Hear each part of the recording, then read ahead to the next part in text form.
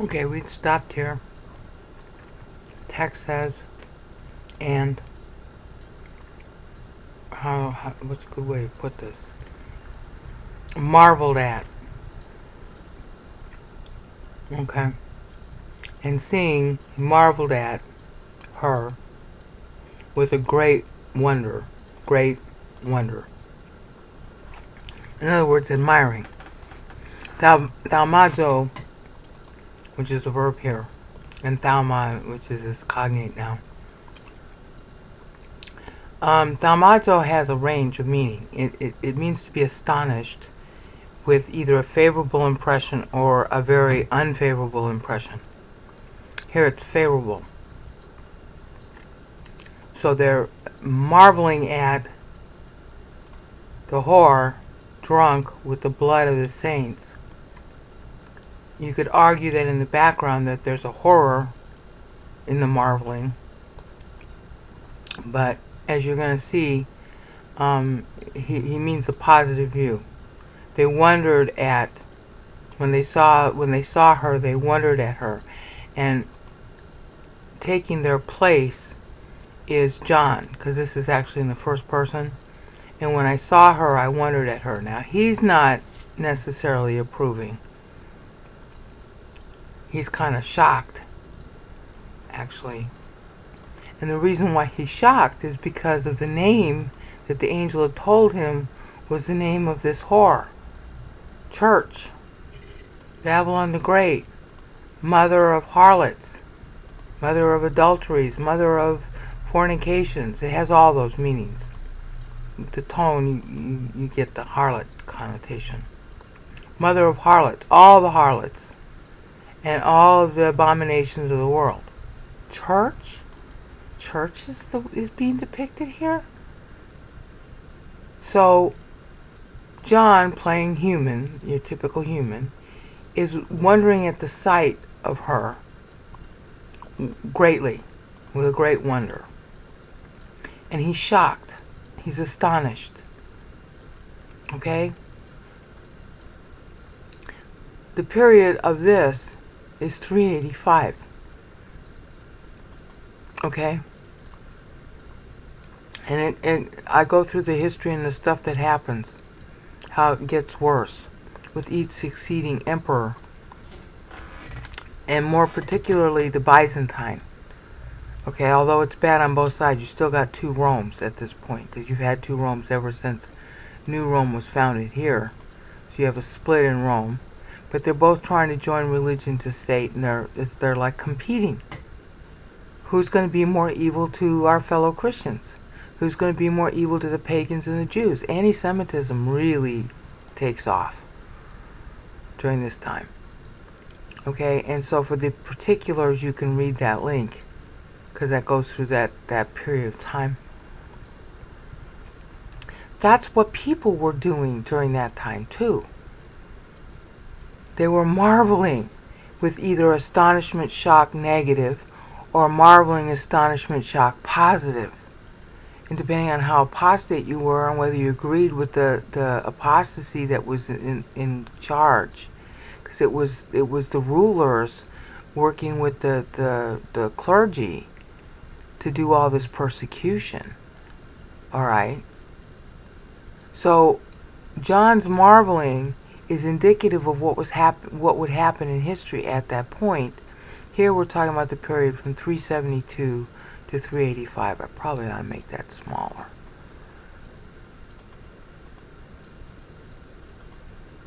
Okay? So, John is like the poster boy for it. Well, in John's case, specifically John, he's upset. This is church. Church is the whore. He would have expected it to be the pagans. No, it's church. Okay? Now, it could be, it's not necessarily true that he didn't understand. He obviously did. It's not necessarily true that he didn't know it was going in this direction, because he writes that way in 1 John that there are a lot of antichrists out, even when he's writing. And he's writing 1 John in 80 AD. He's writing this almost 9 years later. And So, you know, you got a wide range of reactions in thaumazo, which is the verb here. And you had a wide range of reactions actually historically occurring during those years in the future of when he's doing his thaumazo, they're doing theirs. Okay? So it's like an overall statement. Since it's covering the whole period of time, there's not just one syllable like before. It's the whole period. So I just put the word evil as the pun word. Because it's the evil of being in wonder at all. What you should be doing, and this is what Matthew 24 told you by this date, if you've seen the Matthew 24 videos I've done so far, get out of Dodge. Leave. Okay? Just get out. Go away. They're going to turn you over to the synagogues. They're going to turn you over to kings and leaders. They're going to put you to death. Yeah, that's all going on right here. All going on right here. Started to go on under Constantine himself. Okay? And you can read it in those laws right there. But this is after 364 now. Now we're getting past 364. That same link has other links that'll go past 364 so you can read the laws and how they get worse. Okay? But I also summarize it here. And here. Okay? It's unbelievable how bad it gets. And they codify them in the laws that deprive Jews of property, don't allow Jews to marry, they're not allowed to speak about their Judaism. I mean, it's just every kind of bad law you want to mention, so I just call it evil. Okay? There's not one particular word to go for here. Okay? Now, it goes back to being funny again. I mean, biting funny. Theodosius has two kids.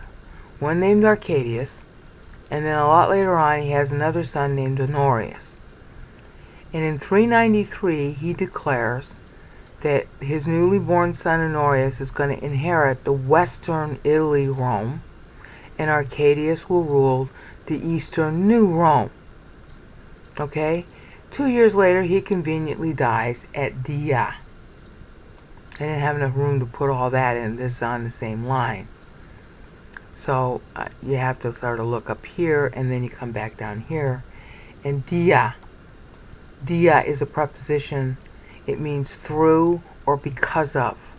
Well, through him are two sons, and the empire is going to split 2 years later right here when he dies. So because of him it splits, and through him it splits into his two sons. Now, is that clever or what? Again, this is a sign that yes, God is actually the guy that gave John these words to write, and yes, we have the same words he gave John to write. Because the people who copied this stuff didn't know what I'm telling you. Even though they had the same words, and they copied them down over and over and over, it never occurred to them to count the syllables and match it up with history, which is occurring as they were copying. How could they not know? Well, maybe some of them did, but I have no proof. Not yet. But see, because of Theodosius, the first Theodosius, through the first Theodosius, the empire splits into East and West Rome, and that was the very best thing that could have happened to such an apostate group. Because by splitting between East and West, now there's more freedom for Bible to be preserved. Because when you got one sect of Christians persecuting another sect of Christians, then my sect of Christians has its Bibles destroyed by your sect of Christians, and how many Bibles are going to be left? No matter how much copying is done.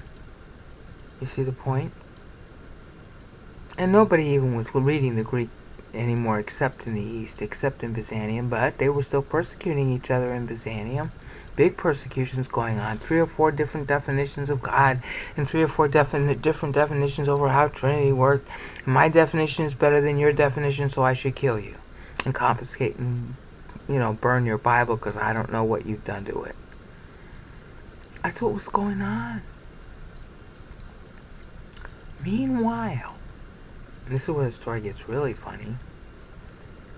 it says through which, so what it's actually saying, why, because of what are you amazed, shocked?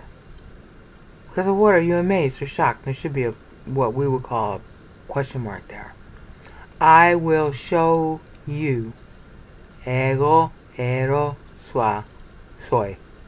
Sorry, it's not French. Ego, ero, soy. I will show you. The, see here we got mystery again. Okay? Of the whore, woman, technically speaking. I will show you the mystery of her. And of the beast on which she's riding. Or the beast carrying her. Okay? Now, there's not a direct tie to any particular word. But at 317 here, the end of it is Jerome. He finishes his Vulgate in the West because of the split. Alright, because of, see, dia, because of the split. Western Rome decided, well, we don't like Greek texts. We're just going to use our Latin translation. And that Latin translation was pretty bad. Jerome figured that out at about this point, maybe a little bit before. And he hightails it down to Alexandria, Egypt. And other places, you know. And he decides he's going to learn Hebrew. He's gonna compare the Latin with the Greek, and he's going to redo the translation. He was actually commissioned to do that by one of the Latin popes. They started to actually have real popes at that point. So he was commissioned to do that, so he goes down to do that.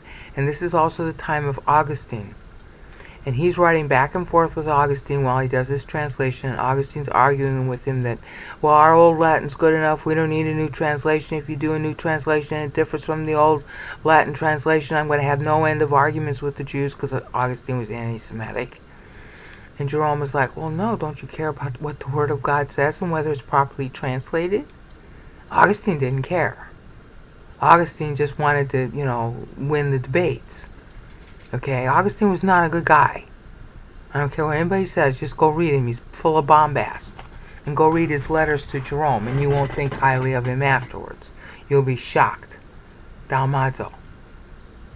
Yeah. The angel is showing us through these timelines.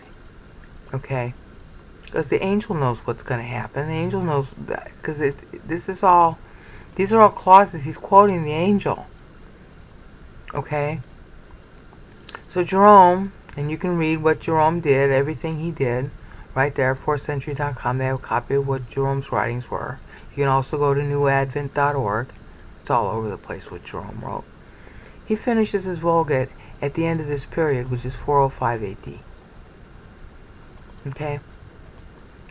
This also is benchmarking something in Paul, but I don't remember what the verse is. I'll have to stick it in. Of the fake church, of the woman, see, Mother Church. Okay? By the time you get here, that's 414. Okay? Now here's our next ha-ha. Arcadius is ruling Eastern Rome. Eastern Rome is called to us today Byzantium. Byzantine Empire. Okay? New Rome. Then got to be called Constantinople, and finally today is called Istanbul, under the Turks. Arcadius, who was one of the Eastern Rome Emperor, he dies right here. And his death, this again proves that it's God's doing, writing this syllable counts. Everybody at the time he died considered his death a mystery. They didn't know how he died. Obviously somebody did. It's a question whether he died naturally, or whether he was poisoned, or whatever happened. His death was a mystery. That's what they all kept saying. His death is a mystery, a mystery, a mystery. Not knowing that that very syllable for his death was in Revelation 17. Because remember, the people compiling all this stuff about him at the time, they could read Greek. They had revelation. It never dawned on them to count the syllables. And had they counted the syllables, they would have thought, oh, wait a minute, Arcadius is dying right here. God is making fun of him. Yep. Now, he has a niece, I forget, sister-in-law, or I forget how it works. Anyway, there's this young kid. She's 14 or 15 years old. Her name is Pulcheria, and she has a brother. The brother will end up becoming emperor next. She's like 14, and she is so full of herself, it's not funny. She declares herself to be the new Virgin Mary at this point, by the end, by 414. She convenes council, she schools her brother, and she decides what her brother's going to do and say and think. Okay, and this brother's name is Theodosius II. And I thought I put him. Maybe I didn't. Theodosius II. Do I have the link for him here?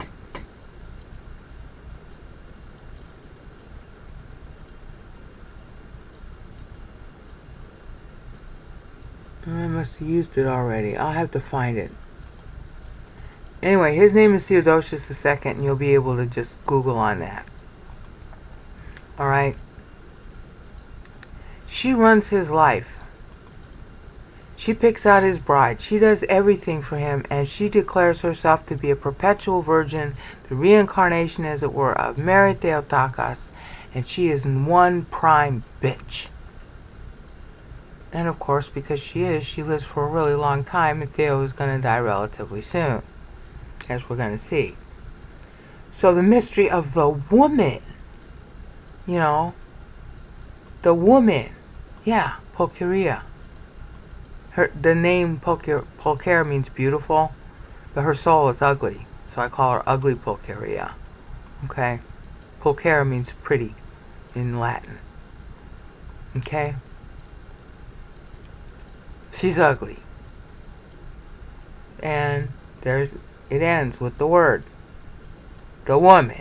Yeah, the woman. Right here. Pulcheria. Okay?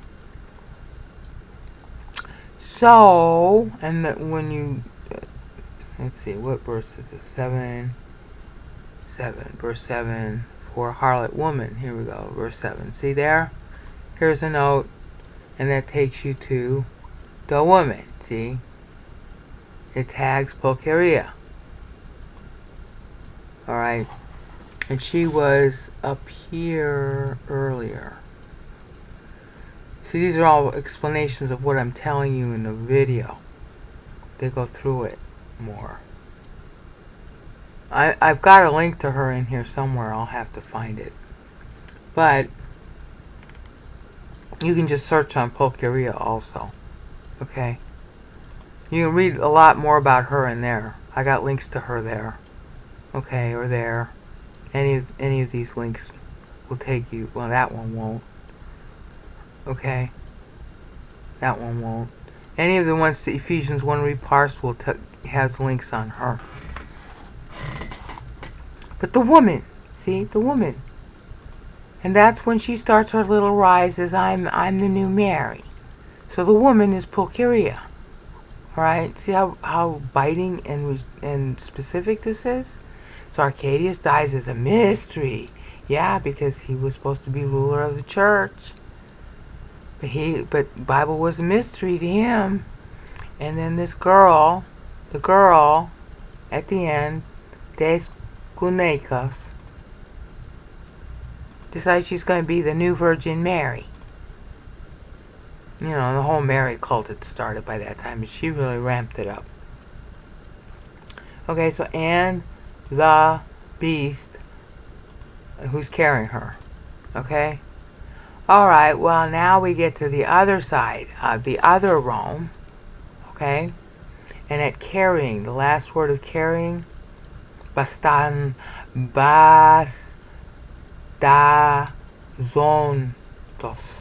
Bastazontos. That, just the End of a participle. That's Honorius. See, Honorius, the guy in whose honor the empire was split, he dies.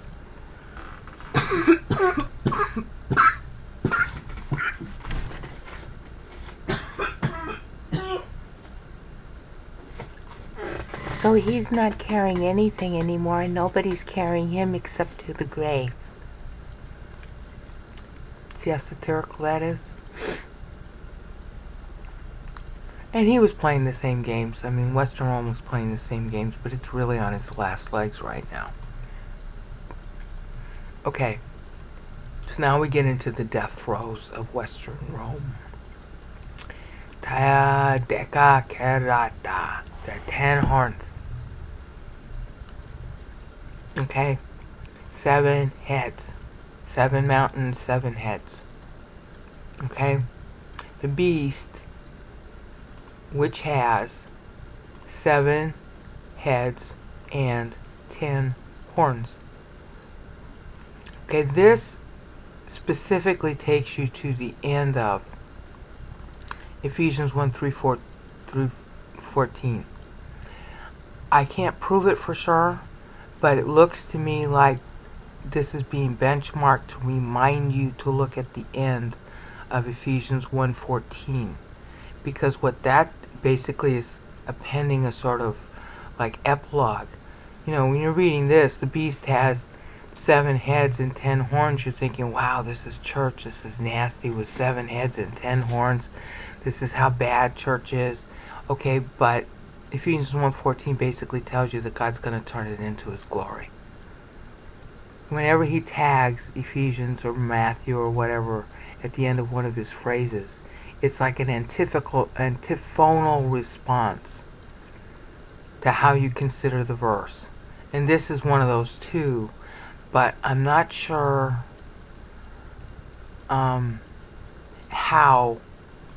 why He's linking it to this part, the ta of hepta. Why there? Why didn't He break it someplace else? Why didn't you reword this? So I don't know. 7 is the number of promise and the number of perfection. Maybe that's it, because at the end of Ephesians 1:14 is the promise that you're going to become you're going to become God's glory. It's really very shocking in Ephesians 1:14. I did videos on that years ago. See my GGS 10 videos in Vimeo, Paul Meter GGS 10, or look at them in YouTube, the GGS 10 series. So, I mean, basically at this point, Pulcheria is still alive. Alright, Honorius dies. Theodosius hasn't died yet, but he's going to die soon. And this is where it stops being tied to Ephesians, because Ephesians ends it there. Okay, that's about all I can say about it. But the rules and everything else I've been saying, it's all getting worse. And that's illustrated most markedly right here. Okay, this is where Theo dies. Okay. The end of this is 451. 451 is a famous date in history. I mean, but it was prophesied at the time, right here at Ain, for the Council of Chalcedon. The Council of Chalcedon caused a great deal of warfare, bloodshed, and death of Christians against Christians. Which Christians were for Chalcedon and which ones were against it. It was a pivotal way of Christians hating Christians that occurred. And our girl, Pulcheria, started one about 20 years earlier. And this is the outgrowth of what she started. She's still alive, but she didn't cause this particular council. Okay? Now look at the wording here. The beast you saw was. And the next phrase, of course, says, and not is. In other words, it was in the past, but not now is the next phrase. Now, how can that be?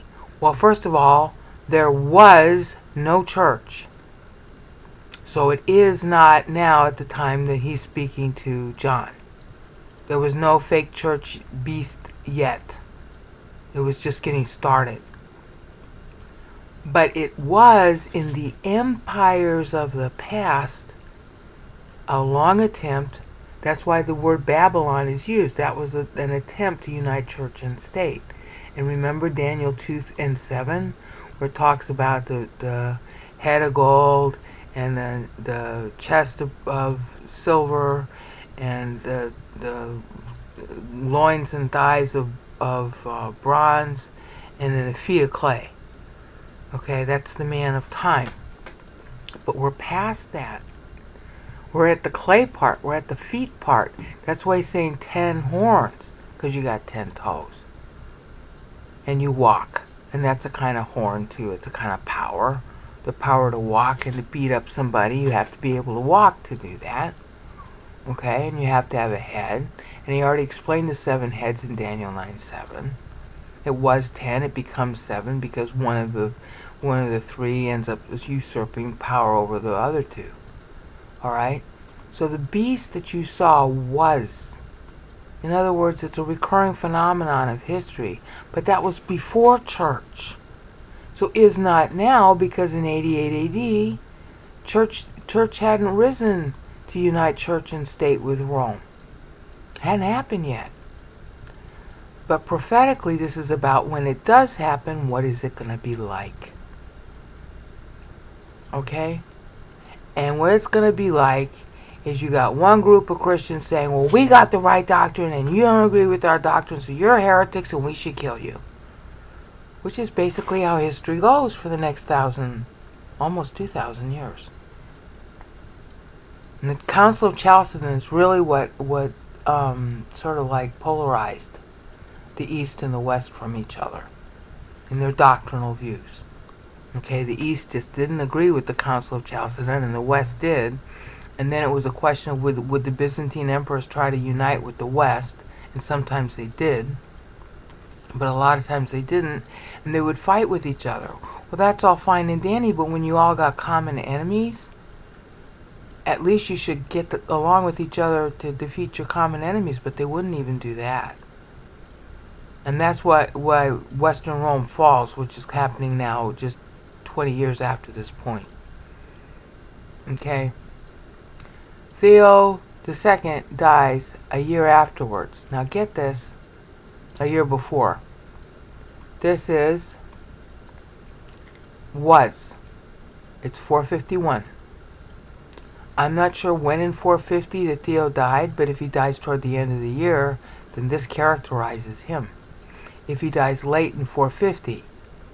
If he died early in 450, look at the other kind of satire. Okay?